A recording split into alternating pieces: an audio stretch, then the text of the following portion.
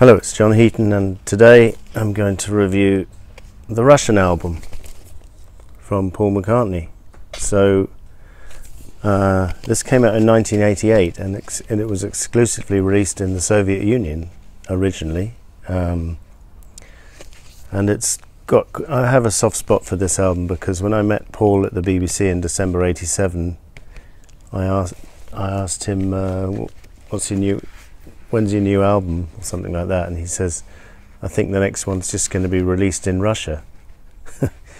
And we all thought he was joking, and it turned out to be the Russian album, and it was just released in Russia, and I've got some different versions of it to show you.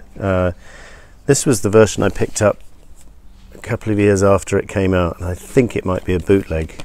I'm not sure. It's pretty hard to tell because it's on this Russian label, but it's very similar to another version I can show you.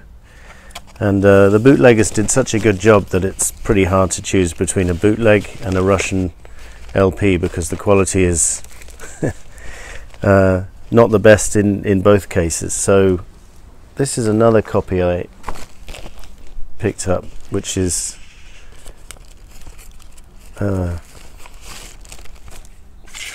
the white label. Again, it says it's a Russian issue in the shop where I bought it, which was Notting Hill Gate in London. But I know that the bootleggers did go to town on this one and do pirate copies, so I'm not sure, to be honest with you. And then the third one I picked up yesterday in Budapest, pretty cheaply, is this one. With this different back cover, and this was the sleeve for the original one with two fewer tracks, Summertime and I'm Gonna Be a Wheel Someday were not on here, but interestingly enough they are listed on the sleeve, so it's all a bit confusing. But anyway, this album was released commercially in the UK in 1991, and I can't remember if it was released on the vinyl with saying Paul McCartney or just on CD, because on the Russian you're seeing Paul McCartney's name in Russian, obviously. So this came out in '91 with no bonus tracks, but it had Paul's statement translated into English, and I'll just read it because this is what went out on the original Soviet issue.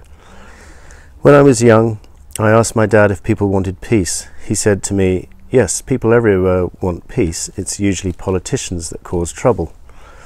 It always seemed to me that the way the Beatles' music was admired in the USSR tended to prove his point, that people the world over have a great deal in common. In releasing this record exclusively in the Soviet Union, I extend the hand of peace and friendship to the people of the USSR. So it was all, according to Paul, he did this in the spirit of glasnost, when Gorbachev and Reagan and Thatcher were developing improved relations, and he just decided to do his bit, and I think it's admirable. So I've taken you through my versions of it.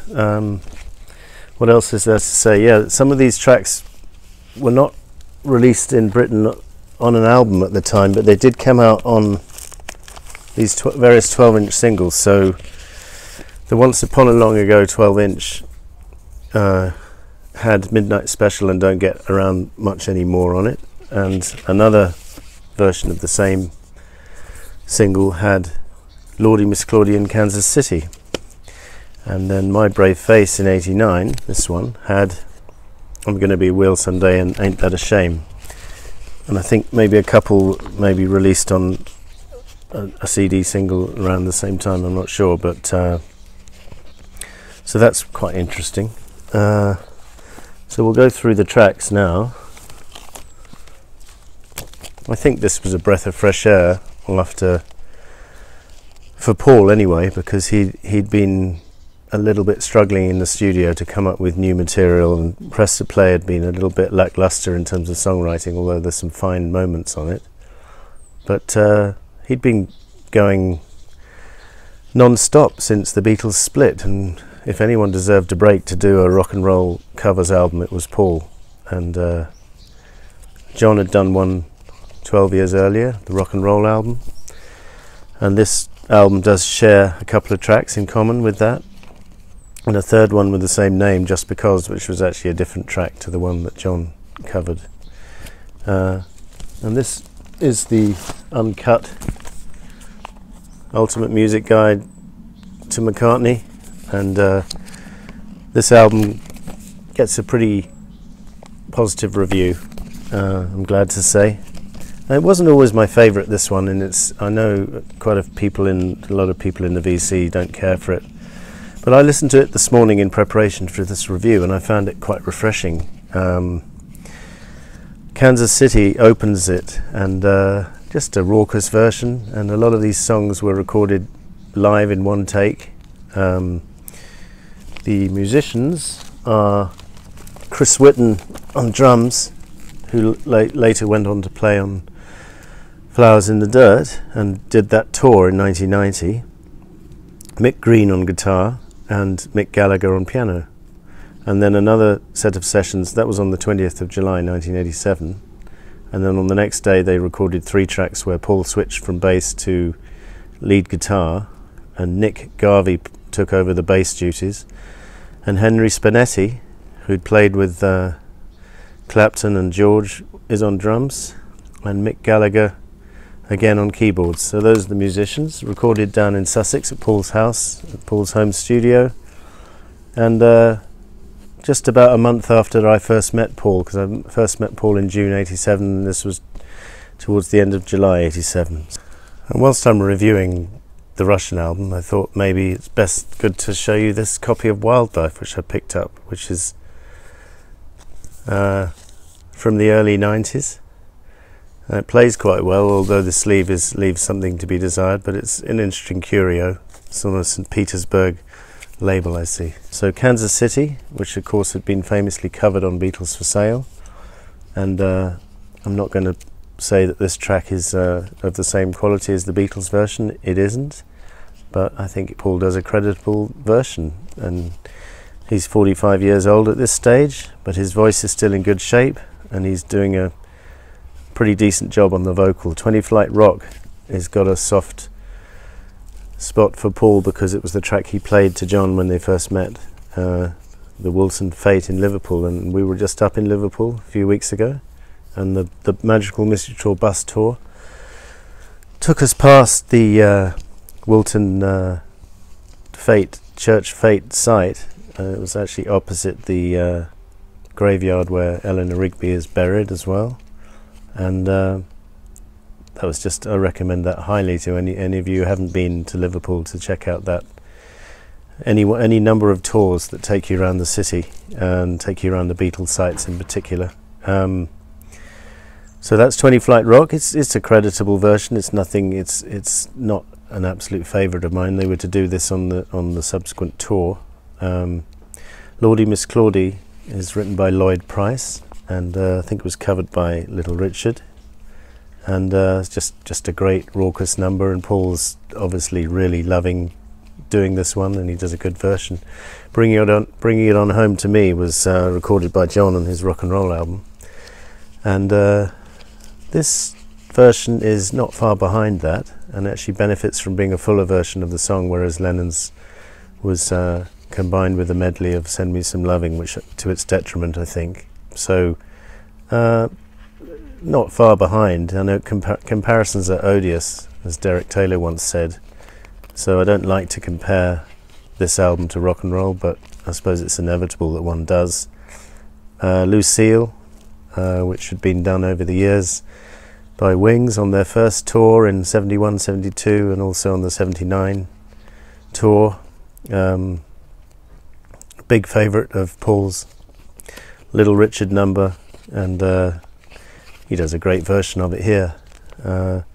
Don't Get Around Much Anymore is an older song, and actually I was reading the sleeve notes by Roy Carr from the NME, who co-wrote that famous Beatles illustrated record book with Tony Tyler, of course. Good liner notes, very informative, and I didn't know that this song was, or I'd forgotten that this song was a World War II favourite for the GIs stuck out a million miles from home. Missed the Saturday dance. I heard they crowded the floor. Don't get around much anymore, basically. So it was kind of in the top 3 songs for American soldiers during World War II. And originally performed by Duke Ellington. I'm not sure if he wrote it, but he certainly performed it. And then I'm Gonna Be a Wheel Someday is I think it's a Fats Domino number, and it's a big favourite of mine. I love the feel, I love the vocal and the drumming, the whole band. Musicianship on this album is just great and very spontaneous, and that's actually one advantage I would say this album has over John's rock and roll album, because certainly the Spectre tracks are a little bit overproduced, and there's no horns on here. It's just a band rocking out, and I think the spontaneity is better on this album than it was on John's.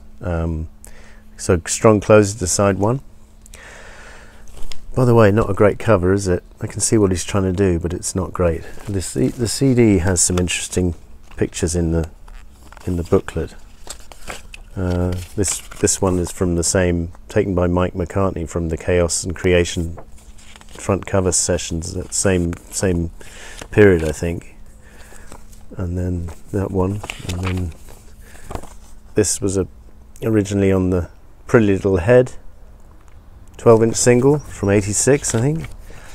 And then, interestingly, he's included the back cover Back to the Egg shot here, because it is a great picture, and why not use it again?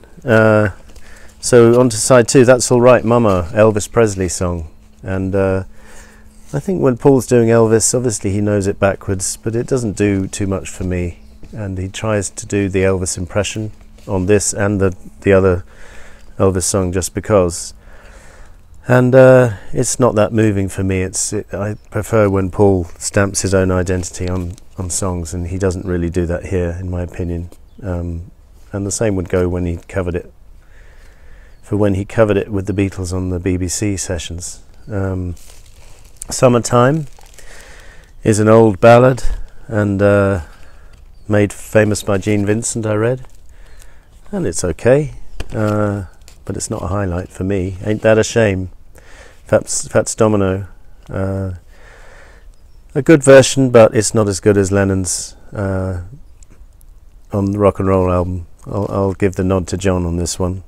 I think this one is taken a little bit too fast, and it's okay, but I think I prefer John's vocal and the overall performance and production on rock and roll.